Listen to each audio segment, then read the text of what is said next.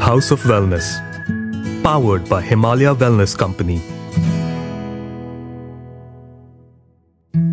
Welcome to House of Wellness, a podcast powered by Himalaya Wellness Company. This podcast will give you insights on different aspects of Ayurveda and wellness based on science.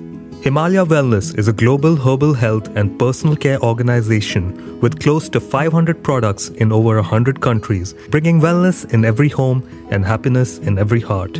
In each episode, we will have candid conversations with qualified and experienced Ayurvedic experts on how to take charge of your health and well-being in the modern world. Hello to all our listeners and welcome to another episode of House of Wellness. Today we are speaking to Dr. Jayashree B Keshav. We'll be talking about women's wellness, menarche and beyond. Welcome to our podcast, Dr. Jayashree.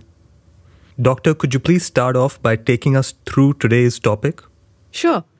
Women are a fine blend of beauty, strength, perseverance, and courage. But today's fast-paced world demands them to be all the more agile and strong so that they can effectively manage work, home, and various other areas of their lives. But while doing so, they also need to bear the brunt and burden of physical, physiological, and psychological changes. A woman's body constantly undergoes changes, starting right from menarche and all through to menopause and beyond. For some women, this journey may be smooth and uneventful, but it is tough and distressful for most of them. Let's start with menarche, where it all begins. Menarche is the occurrence of the first menstrual period, and it is an important indicator of a woman's growth and sexual maturation. It signals the beginning of a woman's reproductive life. Generally, the first menstruation or menarche occurs between the ages of 11 and 14 years. However, in recent years, the age at menarche has been considerably declining worldwide. In fact, there are an increasing number of girls who begin to menstruate as early as 8 years of age. This condition is called early menarche. So, doctor, can you tell us the possible risks involved in early menarche?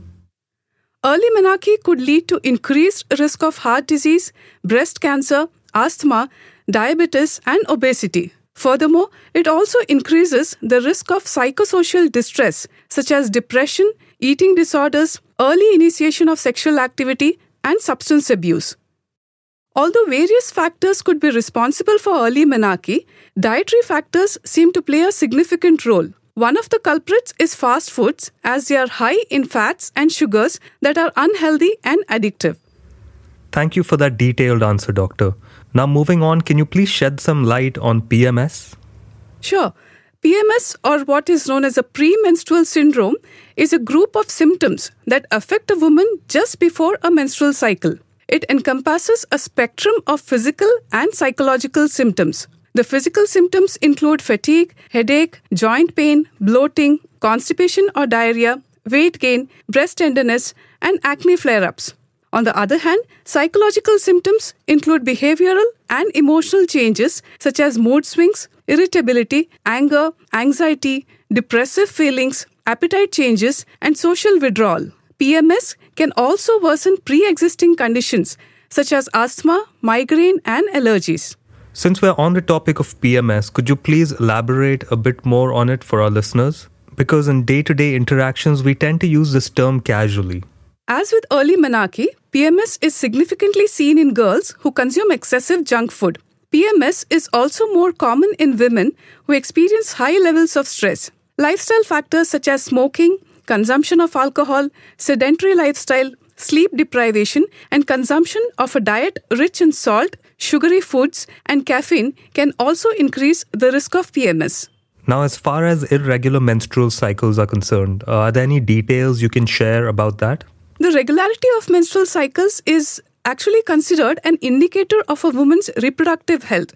Disruption in the regularity of menstrual cycles is associated with various health issues such as weight gain, abdominal bloating, constipation, migraine, moodiness, and physical and mental discomfort.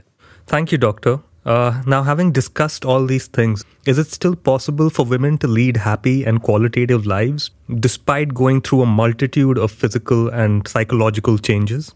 Yes, of course. Research has proven that diet and lifestyle play a significant role in the manifestation of menstrual irregularities. Hence, consuming a healthy, balanced diet and incorporating physical activity, yoga, and meditation in daily routine are important. Getting good sleep and avoiding smoking and alcohol consumption are also important factors. To relieve stress, women should be encouraged to share their concerns with close friends or vent out their feelings in a personal journal. The next question I think our listeners would like to know is, what exactly is the role of Ayurveda in all of this?